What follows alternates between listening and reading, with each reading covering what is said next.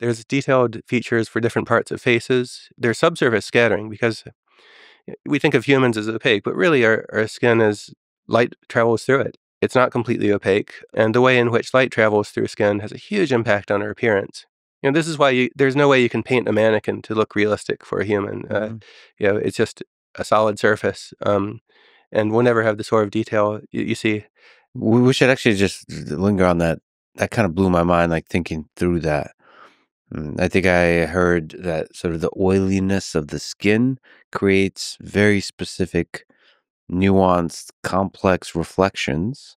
And then some light is absorbed and travels through the skin. And that creates, would it be fair to say, like micro shadows or something? It creates like textures that are human eyes able to perceive. And it creates the thing that we consider human, whatever that is. And so like you have to compute both that, the reflection, how light interacts with the oiliness of the skin, and how it is also absorbed in, and all of that while considering all the muscles involved in making the nuanced expression, just the subtle squinting of the eyes or the subtle formation of a smile. It's a stupid, annoying subtlety of human faces that you have to capture, like the difference between a real smile and a fake smile.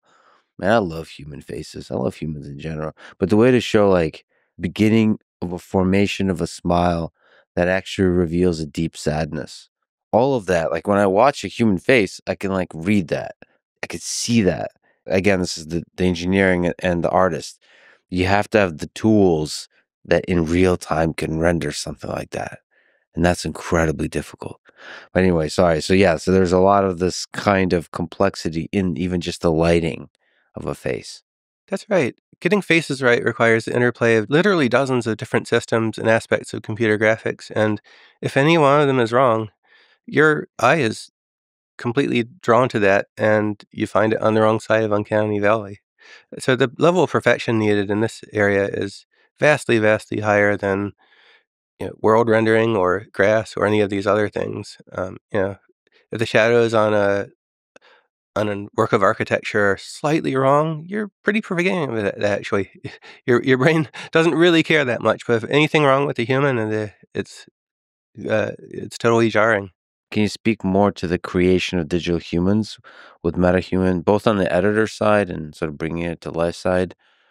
It seems like, because I've watched a bunch of videos, a bunch of individual developers doing it, it's not too difficult to bring a human to life using the tooling that Unreal Engine editor provides. There are two main tools. You know, compared to the old days where every face was created by hand by an artist from scratch. One is the MetaHuman Creator tool for creating faces, where you have a huge number of parameters you can adjust to create a unique human by adjusting all the different capabilities of them. You can then get that out of MetaHuman Creator into Unreal Engine, and then you can add all kinds of computer graphics features. Uh, they're in the engine. You could add clothing using the cloth simulation system, and you can adjust the hair and all these other parameters on the thing. And then there's MetaHuman Animator, a tool for animating a human based on a facial capture, which can be done on a device as simple as like an iPhone, and transfers the captured animation to the human you want, which is not straightforward. If the actor has one face shape and the character on screen has another face shape, the translation that needs to be done from the actor to the face is actually really sophisticated and non-obvious. And if you just applied it literally, then it would be completely wrong from your point of view. So those are the main tools that people are using now. And then within the Unreal Engine, then you have a face and you can do absolutely anything you want to it. And you could also, if you decide to go outside of the MetaHuman geometry pipeline, you could build your own face, like any creature of any sort, and then use the animation tools to animate it. But this is 30 years into a project that's probably like 50 years in total to get to absolute photorealism and controllability for absolutely everything. So there's vast amounts of work still to do, and we don't feel like we've solved the problem at all. We've just given artists a big productivity multiplier and a quality multiplier, but this is not in a state that we would say is done. But nevertheless, I've seen people use it really effectively. I saw almost like plugins, maybe external services, where you can get the faces to approximate the mouth movements required to speak a thing. So like that's a really useful feature. Yeah, that's right.